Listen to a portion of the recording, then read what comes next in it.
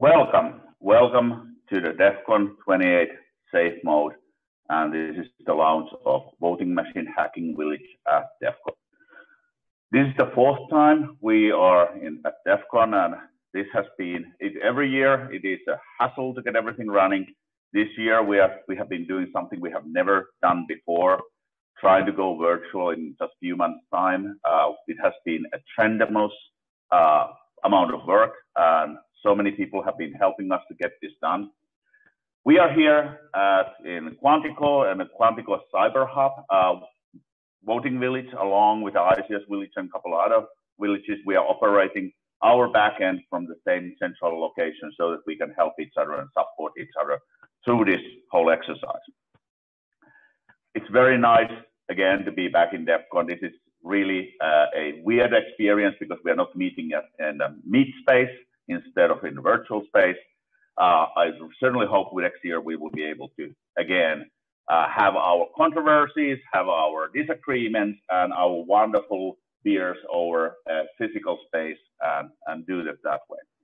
Before I start to introduce what this year is going to bring, let me first of all thank Mary Hanley. She is behind the scenes helping to organize this whole thing. My two co-organizers will have a little bit of word. Unfortunately, I will need to speak on behalf of one of the co-organizers because he is home and unfortunately so ill that he felt that coming to video call is too much a hassle at the moment. But let's start from Maggie McAlpine, one of the co-organizers. Maggie, if you want to give a word. Yeah, thank you all so much for joining us. This is obviously a really crazy year, but maybe it's going to be a really good year. It's going to be really interesting to see what DEF CON Virtual is like. Obviously, this is a very important year from election perspective. You may have heard there's going to be an election later this year. So we hope that you will find our talks interesting and engaging, and we hope they will make you want to vote even harder than ever. That is definitely going to be really important this year. So thank you so much for joining us. Please have patience as we build this airplane in the sky. We think we've got a really great lineup for you. And we're just really excited to have been able to meet you virtually this year and to just in general be able to share what we can of the Voting Village with you. And I'll turn it over to Dan. Well, the next person to be introduced is Dan Weber. Previous years, we have been really running this mostly out of our own pocket. And we haven't had a non-profit of our own to support the operation. This year, it changed.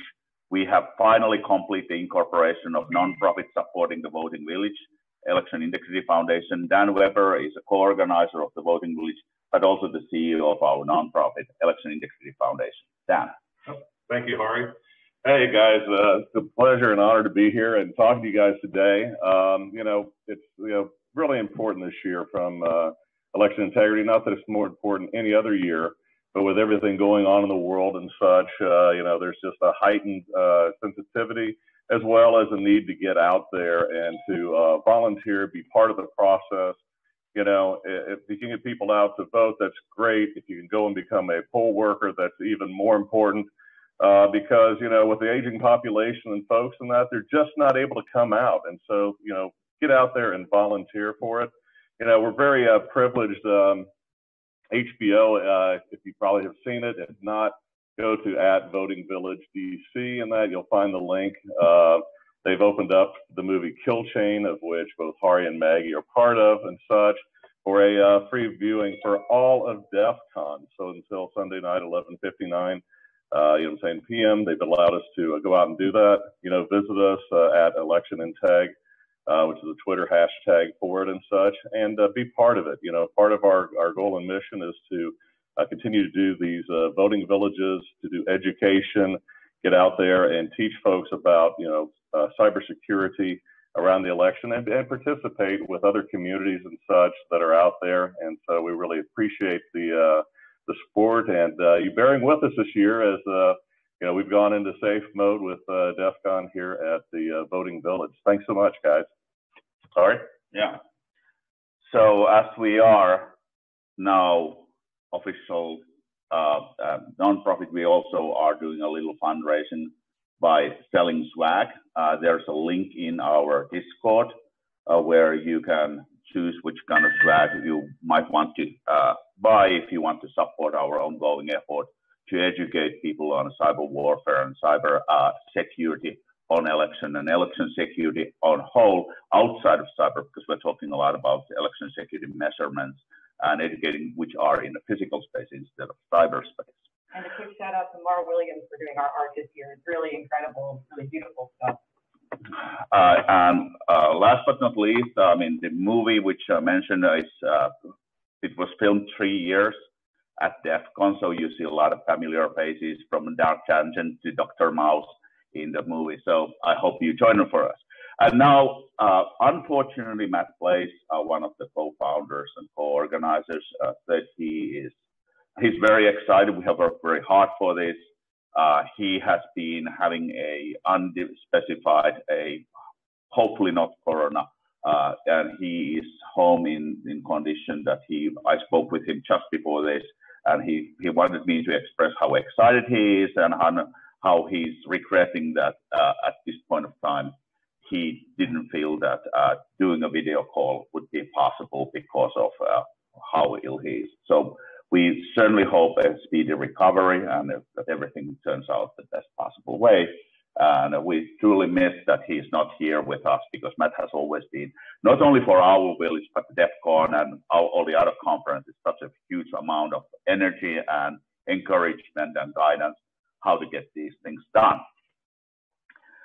So this year, because it's election year, and this is an election year not only in the United States of America, but in a number of other countries. So we are so focused in the everything dominating cycle about US elections that we forgot there are a number of other important democracies who are equally having a bellwether and shedwater election this year, still this year. So let's keep in mind, we are all in this together as a democracies. We all are facing similar challenges. We all have similar kind of attacks against our systems and our governance.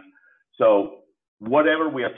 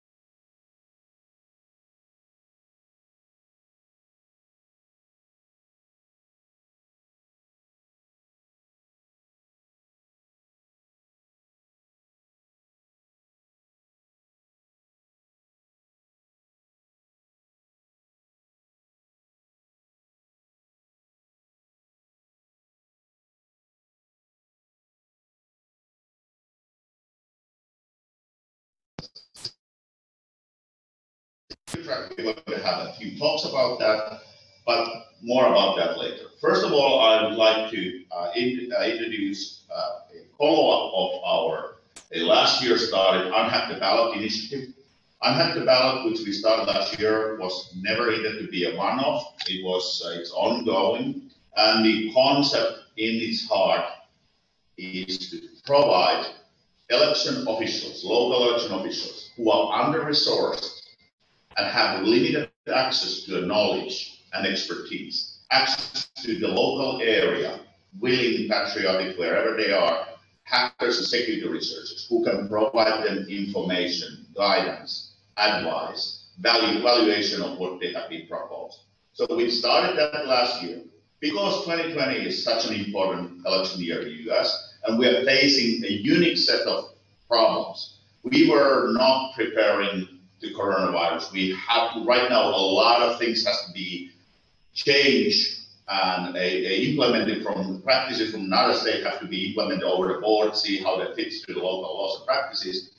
We started an initiative called CyberSearch. CyberSearch this year is starting right now and ending up the election. This is a one-off initiative and project, making that unhack the ballot as efficient as possible for this election year. We have been calling volunteers, and we have in the Discord channels for the CyberSearch, both in text and in video. We have been calling volunteers who want to help their local election officials. And we have always obviously offered also the local election officials who need to have help to identify self and tell us what they think would be the best need, best resources they would need to have, or want to have. Bearing in mind that sometimes they don't even know, unfortunately, exactly what they need, but that's part of the learning experience. We had in our head a false image. We think that there is an election office, and the election office has an IT department, and the IT department has a security practice. That is very much not true in most of the United States, and most of the world actually, but especially not most of the US. There is an election office, and they might have 1 or 2 IT people part-time and volunteers. No security practice whatsoever. Security, if it's existing, is outsourced. It comes from organizations who are volunteering help, like Department of Homeland Security, or volunteers and companies who are selling them services, but they really don't have in-house expertise. And if you look, since Help America Vote Act 2002, how much new technology has been pouring in, you really should have an IT department which happens to do elections, not the other way around. So local election officials need help, and they don't have funds, they don't have resources, they don't have access to the expertise. So we are here to help and make certain that any way we can, we will pair knowledge to the people who need to have the knowledge. And local election officials, they're working really hard, they're good people. They are in an impossible situation.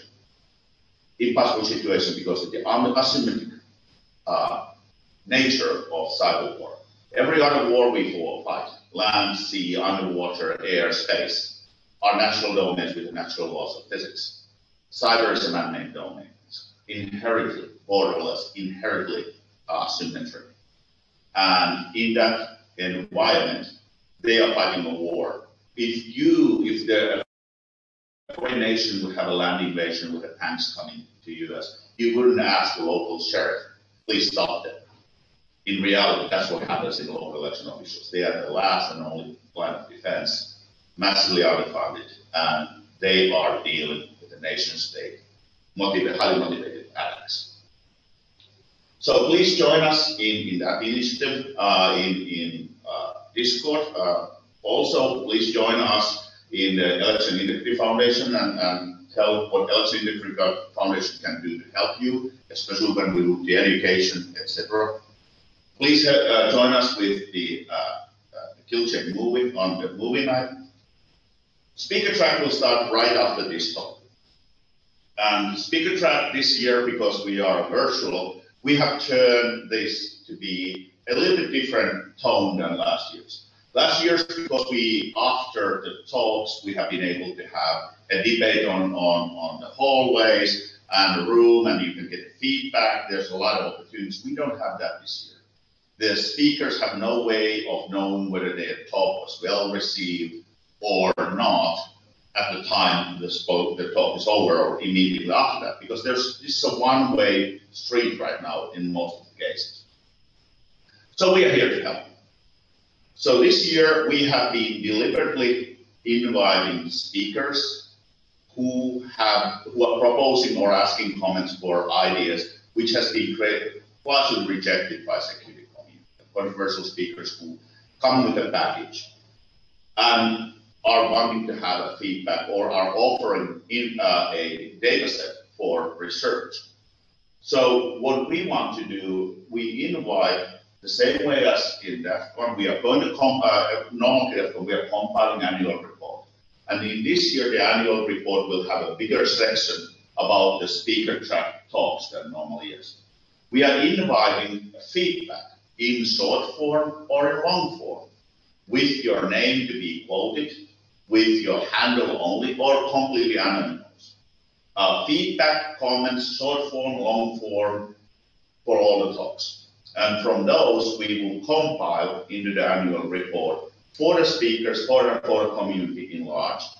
What were the guidance, what were the thoughts from the greater security community around the world, and especially in the US. So we are welcoming that, and this is something which we saw the opportunity because we go to virtual, where we can do something which we wouldn't have been doing when we were in person. Again, since we are doing this way, this year, as always, but especially this year, being selected as a speaker is not endorsement by us that we are behind the speaker or the ideas. We don't stand in that. Instead, we are saying there's a lot of things that we need to talk about and what we need to be educating each other. So please provide your feedback. In the case there's a research, please provide your research. We have given you all in the documentation, in the speaker track documentation and our onboarding guide, links how to find everything. And the idea, again, is you can provide the feedback in any mode, long form, short form, anonymous, handle, or name, or background information without quotation at all. We are actually asking if you want to be quoted, even if you are anonymous. So please provide us feedback. We will compile it. And since we don't have the normal physical hacking going that much, the report will be more about that. We also encourage, because people have from last year's all the things and information which you have extracted from the physical devices we have, all that research is hopefully going to resume. And once there's outcomes of those research, we are more than willing and we are welcoming and we are almost begging. We send that information and we will compile it to our annual report. Last but not least, this year, because of the nature of this pandemic situation, we are quickly changing the gears. There have been a lot of debate out on the media, a surge of interest. We have all probably been exposed about the controversy over mail-in balloting. There is again these ideas about internet voting or mobile phone voting or blockchain voting, ideas which are not only rejected by the security community, but also over and over demonstrated in academic papers and peer-reviewed papers. Why this is not an implementation issue, this is a fundamental issue which we don't think there's a solution in the foreseeable future how these technologies can be implemented. So we have talks which are explaining how you run elections in this environment, what are the mechanisms you use to increase the trust. One of those being a paper last week published about how the ballot marking devices are unauditable, so why that technology, even when it provides a piece of paper, actually is not trustworthy. That would have been a bigger part of the debate if we would be voting more in person in a polling place. Nevertheless, that is a rolling in new technology. We will be having talks about tools, how you can check and communicate with about your own elections with the centralized resources, find help and validate if what you have seen is something which should be further investigated and should be further reported. We are always talking about risk limiting audits as a method of validating that the outcome of the election has picked up the right winners. So risk limiting audit is a low labor mathematical method which allows a huge public participation and transparency. The method is about proving that the election outcome is right, not that every single last vote is counted accurately, because that it never happens really, and it doesn't matter if the election is still proven to have the right results. And as always, we are going to have conversations about what are all the ways we can do to improve and get this better. So we have the channels opened. I hope, since I'm on the podium, I can check 20 minutes ago. We have a channels there to ask staff. We are here to help. We can make changes. If you have an idea, if you have a project which you want to quickly introduce to other people, we do have a video and voice channels. Contact staff saying, I would like to make a mini talk. And I have this research project, I have these results, I have this image file I want to look at. Whatever it is you want to ask us, can we do this? Please send us a note. We will figure out the time slot. We will put you into one of the video channels and we will make an announcement on the announcement channel that this new activity is going to be introduced. Whatever we can do to help make this more enjoyable for you, make more, leverage your knowledge, make this to be better experience, more educating experience, let us know. Whatever we can do, we are here to help. And again, this is, no one of us has been here before. One thing I can guarantee, this is not going to be a smooth ride. So, bear with us. And forgive us in ahead that there will be glitches, there will be something going wrong. And if you see something, say something, same as every year. Let us know what went wrong immediately so that we can try to fix it as it happens. We have a whole back infrastructure enabling us to, in a quite speedy manner, to address a lot of technical issues and address a lot of things which you might come up with, and of course, you know, if you have new ideas, facilitate those. So be active with us because we want to be active with you, and we are here to help. Without further ado, I probably forgot something I should have said, but without further ado, I hope you have a safe and you stay safe. You have a safe DEF CON 28 safe month. Thank you.